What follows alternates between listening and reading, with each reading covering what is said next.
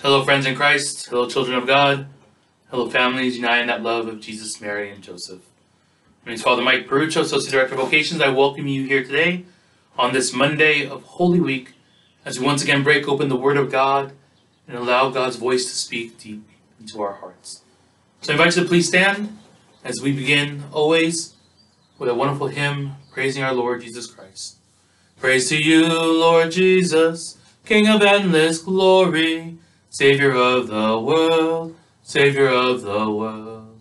Praise to you, Lord Jesus, King of endless glory, Savior of the world, Savior of the world. Hail to you, our King. You alone are compassionate with our faults.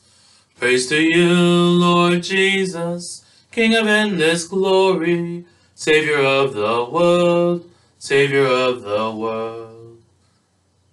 The Lord be with you. A reading from the Holy Gospel according to John. Glory to you, O Lord. 6 days before Passover, Jesus came to Bethany, where Lazarus was, whom Jesus had raised from the dead.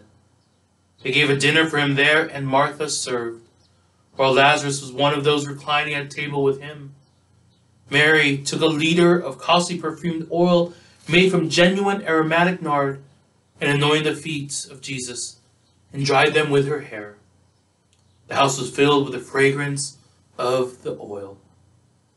Then Judas Iscariot, one of his disciples, the one who would betray him, said, "Why was this oil not sold for 300 days' wages and given to the poor?"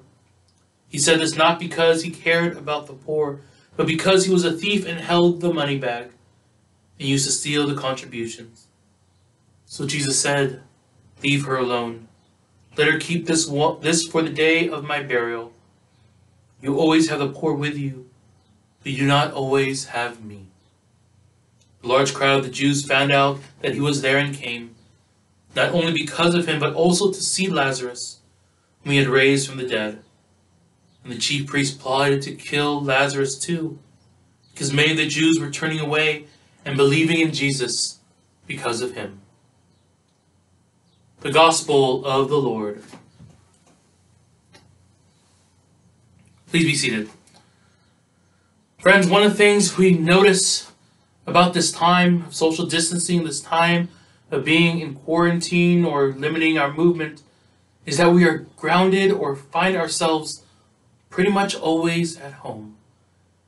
And in many ways, this can be very stressful, as I'm sure some of you are experiencing. In many ways, we can get a little anxious and frustrated. We just want to get out and go about our normal lives.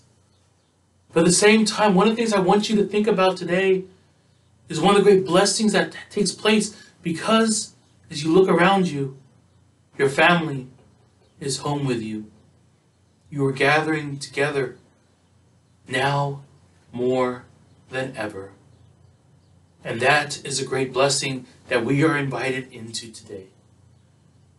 In our gospel today, one of the things that takes place after Jesus raised Lazarus from the dead is that he gathers at table.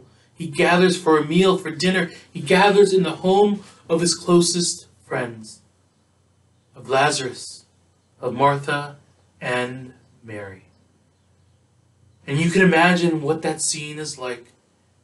Here was Lazarus, who was once dead, who is now alive. And his sisters, who are crying and mourning, are no longer weeping. And so you can imagine what it's like there at the home. What's like there at dinner. The joy, the thankfulness, the laughter, the great love that's being shared between all of them. And that, my friends, is what we are invited into today as we look at our own family, as we look at the ones whom we are blessed to be with. In a very special way, even though we never thought about it, these moments during this pandemic are moments of grace.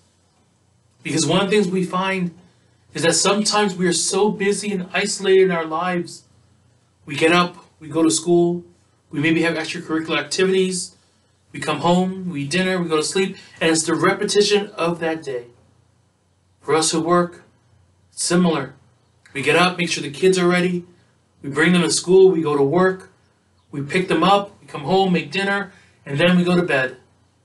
And we repeat over and over and over again. But now, we're integrating those two lives that once were sometimes separate and once sometimes isolated for the majority of the day.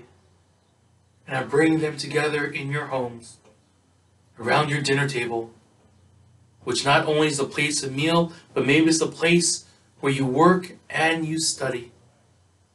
That's taking place around the coffee table, as you lounge before a TV and enjoy a movie or a TV show together. It happens around the altar in your home as you gather every day to pray, to thank God for your blessings, and to pray especially for those in our world who need our prayers the most. And in each of these situations, in each of these moments, my friends, we are filled with joy, with happiness, with peace, and with love. And it gets even better. Because if we are like Lazarus, Martha, and Mary, and bring Jesus into our homes as well, to invite him to dinner as we pray, as we give thanks to God, just imagine how much more joy we will be filled with, knowing not only that Jesus is with us, but that he'll never leave us. And knowing in the midst of even our sorrow and despair and even death, that Jesus will give us joy, that Jesus will give us everlasting life. So today, as we continue our day, as we enter deeper into this Holy Week, may we too be like Mary, Martha, and Lazarus. Welcome Jesus into our homes, into our lives, into all we do. And with it, my friends, may we be filled with joy. Amen.